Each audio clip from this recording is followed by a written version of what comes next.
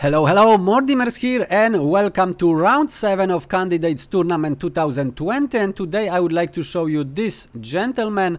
So we have Nepomniachtchi from Russia and he's ranking 2774. That means he's number 5 in the world according to the FIDE list. He's 29 years old and he plays as black. And his opponent today, Maxime Vachiere from France. He plays as a replacement because Timur Rajabov didn't want to play in this tournament because of the coronavirus problems around the world. So Maxime is from France. He's ranking 2767 and he's number 8. He's also 29 years old and today he gonna play as white. And I would like to show you the standings after round 6. So two leaders, Nepomniachtchi 4.5 points and Maxime Vachiere 3.5 points. So very important game. This is why I would like to show you. So without further ado, let's jump onto the board. We have e4, e6. So Nepomniachtchi goes again for the French defense. Usually he play c5 Sicilian defense and then Najdorf, and he's known about that. So very strange that he don't play it. Definitely part of his preparation for the candidates, but so far he make the most of the points, but he didn't make the points in Winawer French yet. I mean he draw with Alekseenko so far. We have d4, d5, knight c3, bishop b4, Winawer variation, e5, and now c5, a3, kicking the bishop. Bishop of course don't want to be kicked, so bishop takes on c3, b takes on c3, and knight e7. And now inviting queen g4, but nowadays after AlphaZero analyze a lot of positions, the most popular line is h4, and for a couple of years this line is the most popular. Queen c7, and now c takes on d4 is the issue here. However, white play h5, and now if c takes on d4, c takes d4 and queen c3, forking the king and the rook. Then we have bishop on d2, so a rook is defended. Queen d4, knight f3, queen e4, bishop e2, and the game can be continued from here, but I'm not sure how many players would like to have the queen in the center, and white is already developed, so it's playable, but players on the top level definitely don't go for this variation. This is why we have h6, so stopping this h6 move by white. That would be very unpleasant because black would have to play something like g6, and then dark square would be very weakened, and white still have dark square bishop and black don't have it anymore. So that's the point. And here knight f3 is the most popular move. Bishop on d2 defending this c3. This is popular so far. However, Peter Leko invented rook on b1. So, and this is played in the last years sometimes. And what's the idea? Queen c3 now with check don't come with the double attack. So actually we can say that this move, rook on b1, is preparation for queen on g4. We have b6 now. Black want to bring the bishop to the game to a6 and exchange the light square bishops. We have queen on g4 as planned, and now black has to do something about this attack on g7. So if they just play c takes on d4, queen on g7, rook g8, of course you can't take this because then queen would hang and the rook would hang, and that would be losing. So rook g8 first, queen h6, and now if queen comes to c3, then queen can retreat on d2 and everything is fine, and white have this advantage of the passed pawn, very dangerous passed pawn. And if queen on e5 with check, then knight e2, D takes on c3, and the game can continue from here. So white don't have this e5 but have this passed pawn. Very sharp variation, that would be very, very sharp. However, that's not what black want to play, if they play French, of course. So king f8, not really greatest, because rook h3, this was played last year, and it's very dangerous for black actually. So after bishop on a6, very natural, rook f3, not rook g3, rook f3, and here is the problem. e6 is attacked because the pawn is pinned here. So knight f5, queen g4, now g4 is coming, and it's very, very unpleasant for black to play this position. This is why rook on g8 have to be played here. I mean, it's the best move in the position. And now bishop b5 with check. This idea is to just misplace the black pieces. So if the knight go on d7, then bishop a6 idea is no longer possible. And if bishop on d7, the bishop's gonna be misplaced, and also it will be impossible to exchange it. So bishop on d3, king f8, and now queen f4. And g4 is coming, and also black have to be careful because bishop on h7 is possible. Also very unpleasant position. So black have to play something else. This is why we have king on f8, and now bishop did his job and then have to go back. So bishop on d3, and this actually gives black the time to play bishop on a6. So now black can exchange this very important bishop. This bishop is placed just perfectly on this diagonal because it supports f4, f5, and that's the main idea for white. So if the bishop can be exchanged, that is very, very good for black. And here we have d takes on c5. So Maxime Vachiere Lagrave don't care about his pawns, and also he leave the pawn on e5 undefended. So let's see what would happen if we have b takes on c5 by Nepo. Then for example knight on f3, and here Nepo would have to decide what to do. One of the most interesting ideas is c4, locking these two pawns here, and white would have the problem with playing on the queen side. So for example bishop on e2, and now knight b on c6, queen f4 because the pawn was attacked twice. So I have to defend, but now queen a5 with attack on c3, bishop on d2, queen a4, another weak point, and white would have the problems here. So that's quite interesting idea for black. And another idea is queen on e5 with check, so eliminating this very annoying pawn in French defense. Knight e2, blocking and also defending c3, and then bishop d3, c takes on d3, knight on d7, c takes on b6, a takes on b6, and the game, for example, queen b4. In this variation, actually, white would stand quite okay with the queen side, and the king side is also quite safe. However, without this e5, the character of the position is totally changed. So this is why we have bishop on d3 by Nepo, c takes on d3.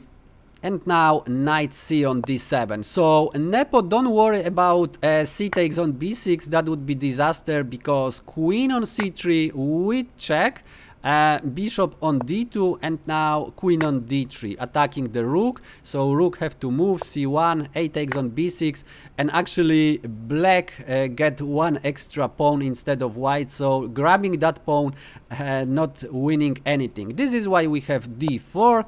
B takes on c5, and very important, very strong move by Maxime Vachiere Lagrave, very logical move, queen on d1. And let's see what would happen if he play very natural knight on e2, preparing f4 and castling. Okay, this is very, very natural. So rook on b8, of course it has to be exchanged because otherwise white gonna lose the open file. So rook on b8, queen on b8, and now castle. And the problem is now c4, and the position is very unpleasant for white. And it's not easy to play because now black gonna, you know, take b3 and put a lot of pressure here. So and also have a lot of time to bring the king to the game. And white have to be very creative what to play. One of the ways would be rook on d1 with this idea of bringing the rook this way. But it's not easy to find the idea like that. For example, queen on b3, rook on d2, and the rook is coming and can infiltrate the black territory. So that could be, you know, the option. However, queen on d1 solve all that problems because now the queen controls all of these squares. So not easy for black again. We have queen on a5 attacking c3, bishop on d2 defending, and now rook on b8. And here knight on e2. And here is the very critical moment of the game where for some reason Nepo play c4. I mean, I can try to understand why he played that, because he want to play against this pawn. It's the, you know, end of the chain. So he definitely gonna win b3. But it's very difficult to play against this pawn because it can be very easy defended actually. Even a rook can come to defend if needed. So not really the greatest idea here. And Nepo don't have much experience in the French defense, so maybe he don't feel the position, you know, to the end. In some variations this c4 is very okay, but in this not really. What he should play in this position is rook on b1, and then after queen on b1, queen a6. This would be very nice move because now white can't just castle because the knight is hanging. So white would have to solve the problems on the king side and for example f3. But then black have time to react. So knight c3, knight e7, and then move the rook. The problem is queen actually can jump into h7 and that would be disaster after the knight moves so c6. So something has to be done about that. Rook h8 for example, king f2, and only now knight on c6. g4 very natural, king e7, now g5, rook b8. And this is the position where Nepo would feel very comfortable. And if white plays something like queen on h7, which looks very annoying, then black actually have rook on b2 as a counterplay, attacking the bishop. If bishop is moved, then actually this would be very annoying, very dangerous. So white have to be very careful here. However, as I said, c4 was played by Nepo, and this changed the game completely as black don't have much counterplay now. So let's see what happened.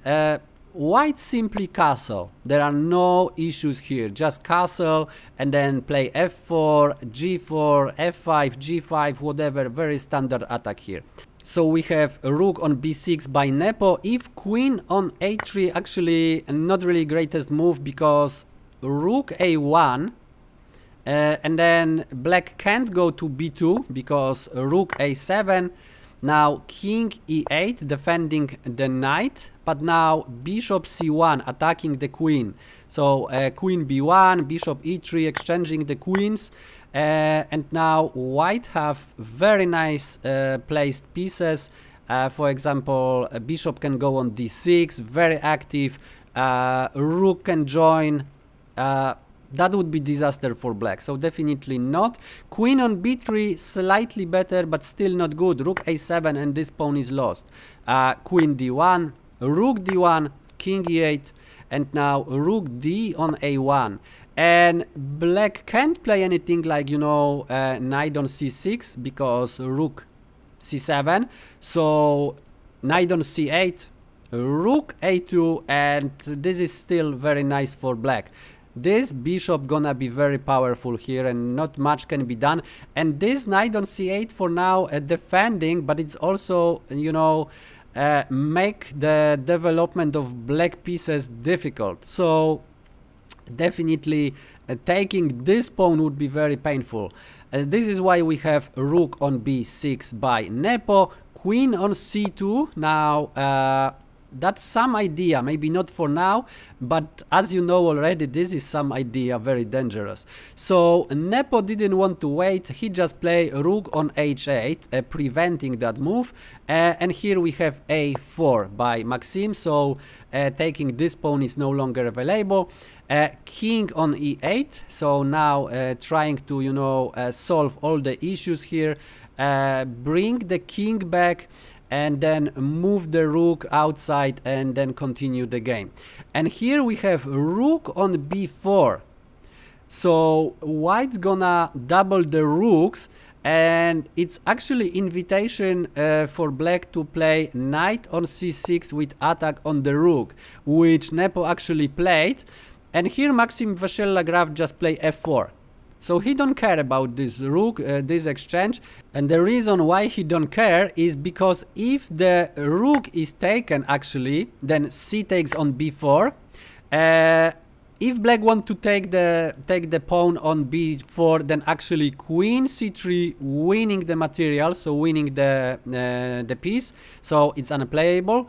Queen e6 is the only move, b5, queen b7, and now white can play whatever. Bishop b4 is very, very strong.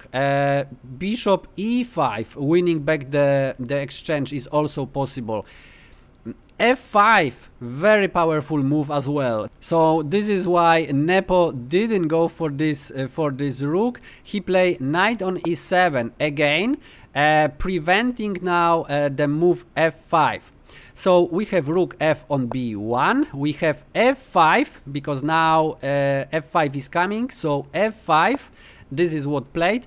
And now Maxime Vachiere Lagrave didn't go for e takes on f6, which probably would be the best in the position, but he has his own plan, and he play rook on b5, attacking the queen. Queen have to be moved, so queen a6, and now bishop on c1.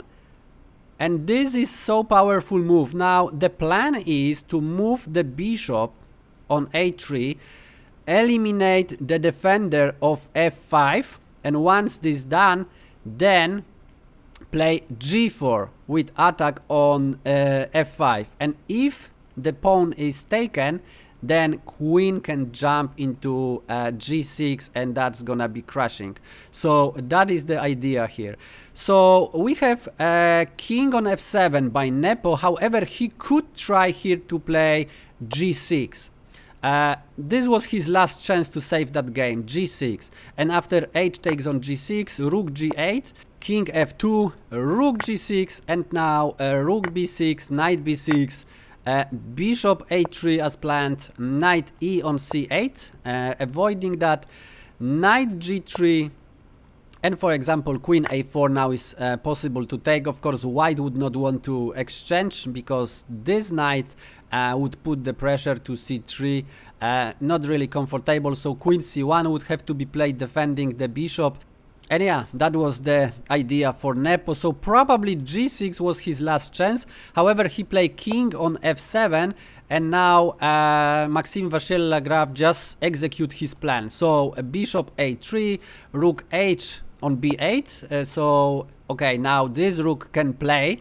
Definitely Jan Nepomniachtchi should be happy about that, but it's not enough. It's not enough. It's actually too late, because bishop on e7, king on e7, and now g4.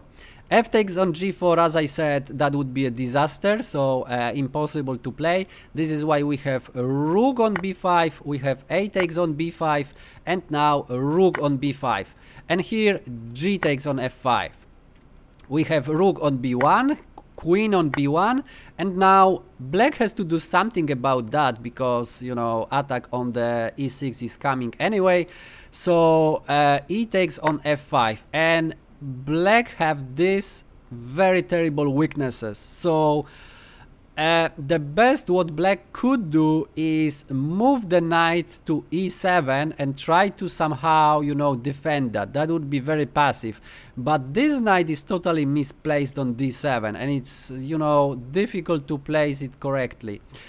We have knight on g3 and here probably it's not the last chance, it's also losing for black, but it would be quite tricky g6 defending this f5.